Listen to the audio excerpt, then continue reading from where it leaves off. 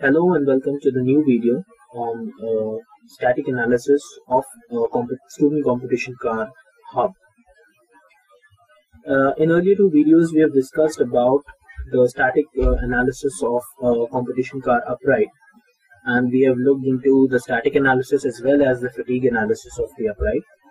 And in this video we'll just have a look at hub, which is also one of the very important components in a Formula student car, and we'll look at the various loading scenarios on which you have to analyze your hub to assess its safety and reliability for the operation.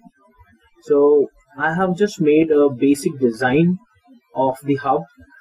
It's not very dimensionally accurate to to any particular tire that is normally recommended for Formula student. So Formula student or BAJA or whatever competition you are preparing for, but it's just a basic design. And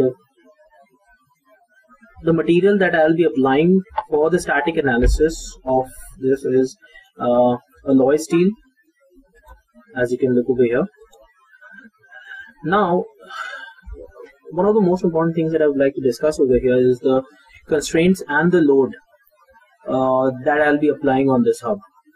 And if you have seen the video on upright analysis, then I have discussed in detail on the load application point for the wheel components, because you'll have to understand this, that all the load, whether it will be lateral load or longitudinal or vertical load, it is all acting from the point of contact of the tire and the ground. So if you want to simulate your loading scenario very accurately, then it will be better that you apply your loads at exactly the same point of contact.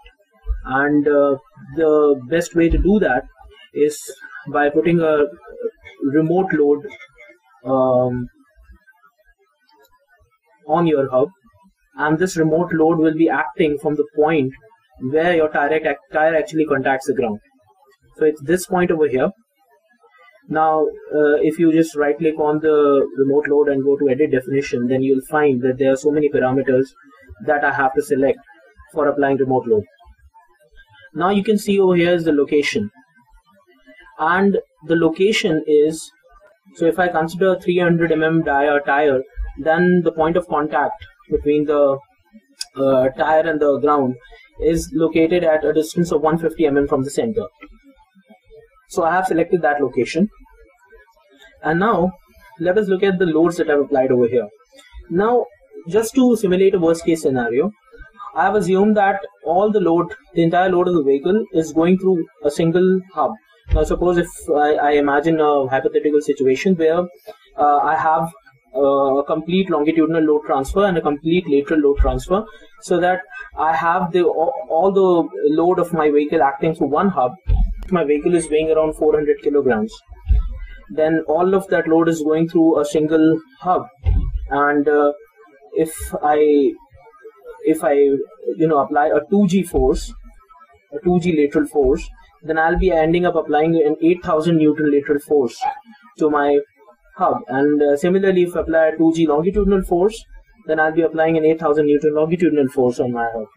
And then a vertical load of 3G will make it 12,000 Newton. So these are the loads that I've applied on this hub. And the point where I've applied these loads is actually the stud holes that you will find in this hub. Studs are actually the point of contact between the tire and the hub. So all the load will be passing through these studs, the stud holes that you're seeing over here. So I've applied all these loads on the stud holes. Now we have to look at the constraints. Now it is constrained at the point where it is resting on the bearings. So this is the surface on which the hub is mounted onto the upright through the bearings. So these are the points which are actually constrained in this analysis. Okay. So now we can see that the load and the constraint have been applied, and if we go out and select mesh, I've already conducted an FEA, so there's already some data. I'll do it again.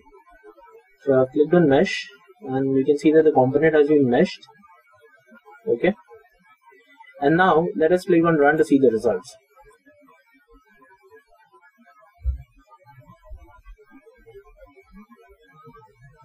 Right.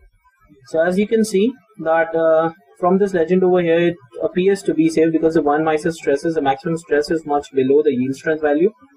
And if you look at the factor of safety curve, we'll see that we have a factor of safety of 1.68, which is pretty good considering that we are actually simulating a situation where the entire load of the vehicle is acting through one hub, and after that we are having a factor of safety of 1.68, and that too on a 2G, on a 3G,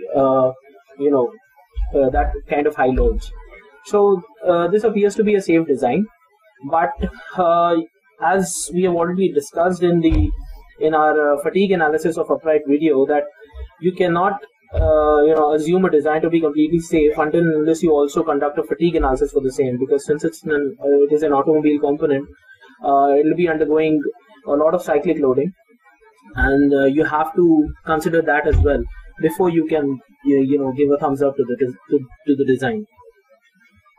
Okay, so here's another study that I've already conducted for fatigue, but I'll repeat it once so that we can have a look at all the parameters that we'll have to look at for the fatigue analysis. And first of all, we have to apply a fatigue SN curve data, which is over here, available over here. Okay, right. And now the event is already it has been selected. It's the study 1, the static analysis that we have conducted. And now let's run the analysis.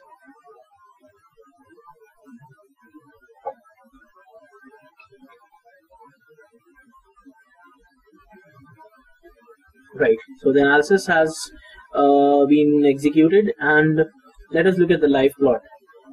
Now you can see minimum life over here is 3,308 cycles. Now that appears to be low, but you also have to see that for such a loading scenario where you are assuming the entire load of the vehicle passing through one hub, and also the fact that you are applying all the orthogonal loads, the lateral, longitudinal and vertical load at the same time, this is a situation, this is a scenario which may never happen during the life cycle of this hub, but still your hub can take it for 3,308 times. Now that's just a way to interpret it, but the actual piece of information that I would like to share over here is, if you're conducting a fatigue analysis, then you don't have to analyze for all those high the exaggerated load values that you have done your static analysis for, because otherwise you'll be ending up, if I keep on improving my design to get something in the range of 10 to the power 6 over here, I'll be ending up with a very heavy component, and if I really give it a thought, then I'll find out that I don't need such a component, because this kind of loading is something which I'll never experience. For a static analysis, it is okay, because maybe in a worst case scenario I may be having, even the probability of that is also very less, but I may be having once or twice that kind of load. But of course I don't want to design a component which can take that kind of a load for around 10 to the power 7, 10 to the power 8 cycles, and especially not a racing component, of course. So what I can do over here is I can reduce these loads for fatigue analysis. So let's assume that somewhere around 1500 Newton, 1500 Newton and 1500 Newton. So I have given the values of 1500 Newton to all the three loads, the lateral, longitudinal and the vertical load, and I'll do the static analysis again so that I have a new set of results. So I have new results over here, and as you can see that the stress values are quite less over here, and which is okay. and because specifically we are doing the static analysis for our fatigue analysis results. So if you conduct this fatigue analysis over here again,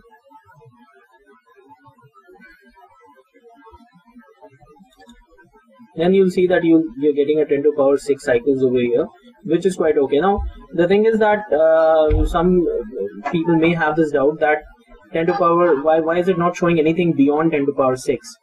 So I think it's not showing that because the SN curve data that is available over here is only available till 10 to the power of 6. So that's the maximum that can show.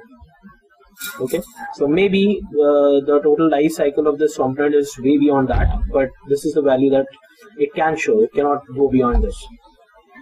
So I think we have a safe component over here as far as the fatigue life of the component is concerned, and that will be all for the static analysis and the fatigue analysis of this hub for a student competition car application. So if you would like some more similar videos from us on any other topic that you find that we may help you out with, so please write to us, and please subscribe to our YouTube channel, and also please if you have any queries, please post your comments on this video so that we can help you out. Thank you very much.